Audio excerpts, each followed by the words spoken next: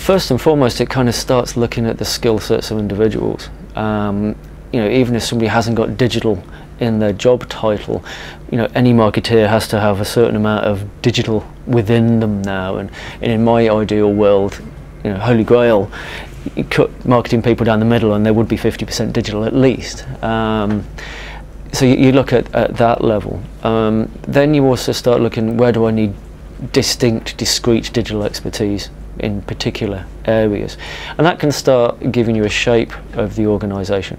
But then I think you get more cultural in the shift of what you need to actually do, and process very much comes into this as well. I'll give you one example. Marketing functions tend to be orientated around projects, campaigns. What's our campaign? What's the next campaign? And you go from campaign to campaign to campaign. Digital is often more always on, to coin a phrase, which means you're running a continuous wave of activity. Now you'll have peaks and troughs with that, but you've always got people dedicated to doing a certain number of roles. And that starts really changing the shape of the organisation, where people are dedicated to particular things all the time rather than running on projects. And how that works within the organisation is one thing, but how you run your agencies, for example, in that world is another thing as well, because that could actually fundamentally change your contractual relationships with your agencies. If they're used to coming to you and saying, okay, here's the project managers, we'll do this campaign, we'll give you a report at the end of how well it performed, and then we'll go on to the next brief, you're not actually saying that anymore. It's kind of like, I want to retain people doing this job 24/7, this is the reporting infrastructure I want. So, you know, it starts fundamentally changing that, and then you need people that actually know how to manage those sorts of environments. It started to happen, and it is happening progressively, that I think agencies are less like a bank where you've got all your money in one place and you go to that place when you need to do something, and more like a sweet shop where you kind of go in and pick and choose depending on what flavour you want. And small, lean agencies that are keen to deliver engaging content working together is a structure that I'm very interested to have a look at.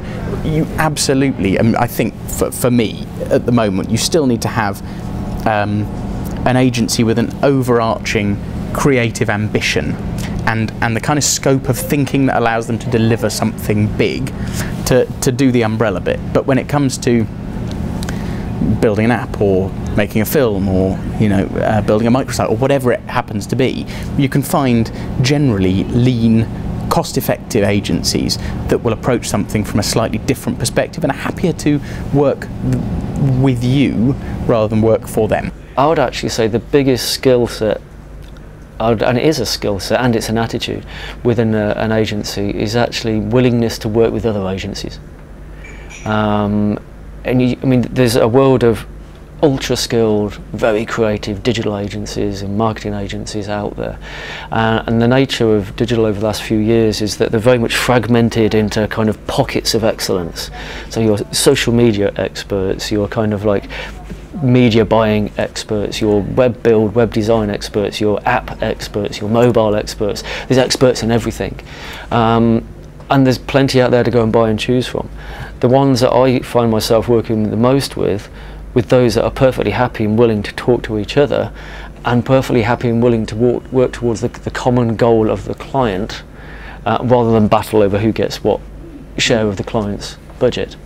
And actually, that's not anything you can do overnight.